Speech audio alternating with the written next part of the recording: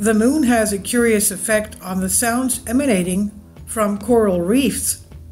The moon influences life here on Earth more than you might realize, and that includes shifting the sounds coming from coral reefs, which indicates changes in ecosystem activity, according to a new study.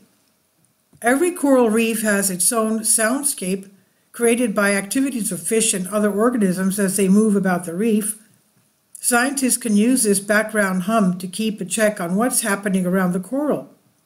And here, researchers from the Naval Undersea Warfare Center, NUWC, and the Advanced Research Projects Agency, Energy, ARPA-E, in the US, found that the underwater din changed rapidly as the moon rose and set.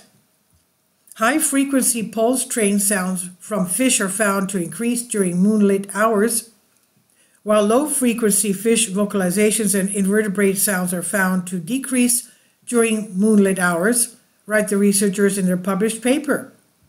These discoveries suggest that the rising and setting of the moon triggers regular shifts in coral reef ecosystem interactions. Oceanographer Daniel Duane of NUWC and colleagues took their sonic monitoring equipment to 3 reefs off the west coast of Hawaii, measuring sounds across 2020 and 21.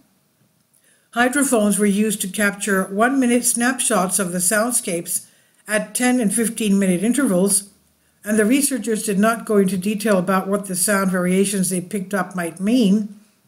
Generally speaking, though, a louder coral reef is a busier and a healthier one, as it indicates support for more organisms and more feeding.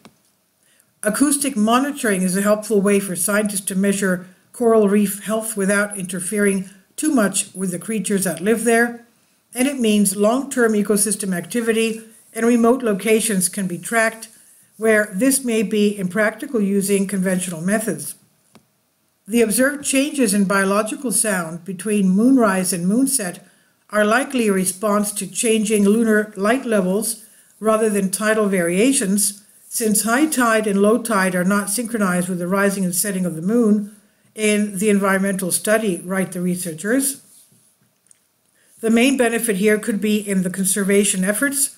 These moonlit patterns will likely affect most reefs worldwide, and the team suggests that playback of reef sounds could even be played to help attract more fish towards a reef, a practice that has shown promise in Australia.